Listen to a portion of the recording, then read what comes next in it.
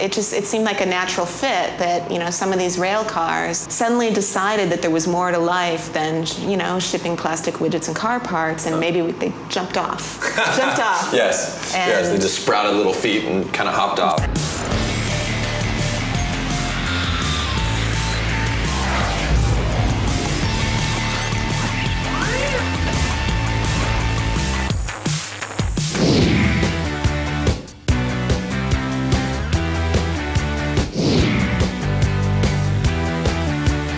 Welcome to TRANSLOGIC. I'm Bradley Hasemeyer.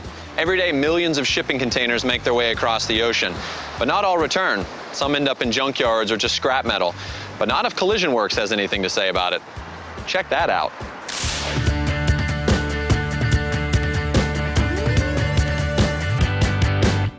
We're here with Shel, the founder of Collision Works. Shel, thanks for being with us. Thank you.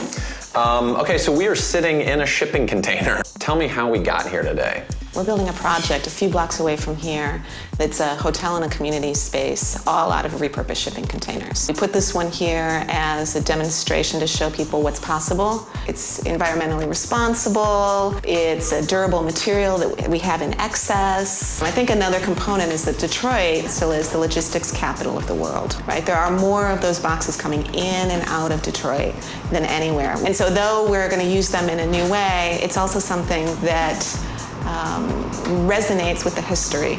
You have events here. You kind of surround yourself with this idea of storytelling. This space is really for the people of Detroit to connect with each other and kind of heal through storytelling, through their own personal stories, either told, performed, made into art, workshops, interactively presented on the walls. So it attracts a broad demographic. Because this project is so much about bringing different people together, it's called Collision Works, the collision. The collision, yeah. Yes, okay. So we have all these boxes already. What can we do with them? And there's been a trend in the last 5 or 6 years of container architecture in the United States for living and working. But to date, there is not a hotel in the US.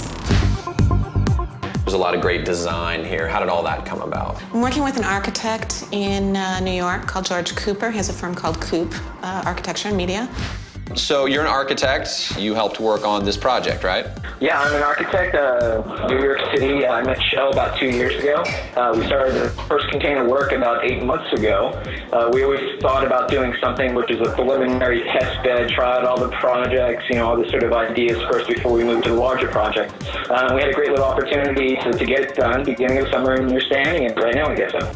Now, this isn't your first rodeo in the shipping container world, right? So I had a great chance to work with Adam Calkin for about 5 years in quick builds, and I was running some of the larger scale projects over there.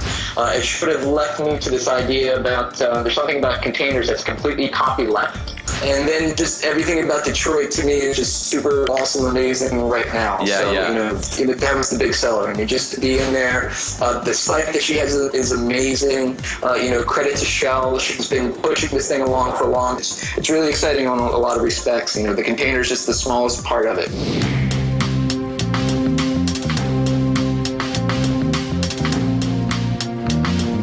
All right, so here we are on the site where the hotel is going to be. This is very exciting. The proposed hotel is going to cost around how much to have everything? The project total all in is $5 million. So right now we're trying to put together a layered financing package. It's very complex. I'm sure. We'll be using a bunch of different investment tools, from city and state money to bank money, grants, community financing through direct public offerings. So there's a lot of pieces there that need to be sorted out. When we get through that, it'll be about 8 to 10 months of construction. Realistically, we're probably moving into spring of 2015. Yeah. And how many containers are you going to use, and how many people will that house? We're going to have between 65 and 70 containers for 45 rooms and a lot of public event space. I mean, our primary target is, classified as creative professionals, people that are curious about the city and are interested in exploring it in a more intimate way. How do you see this development and others like it as kind of helping re-bolster Detroit?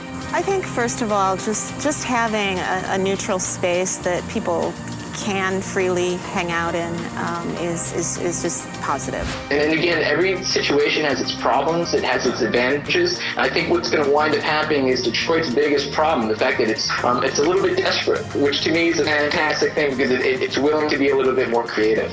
It's interesting that you would say Detroit is a city that's kind of gone through trauma and how helpful stories are to that healing process. What is your hope for this? What is your hope for Collision Works, or what is your hope for these containers?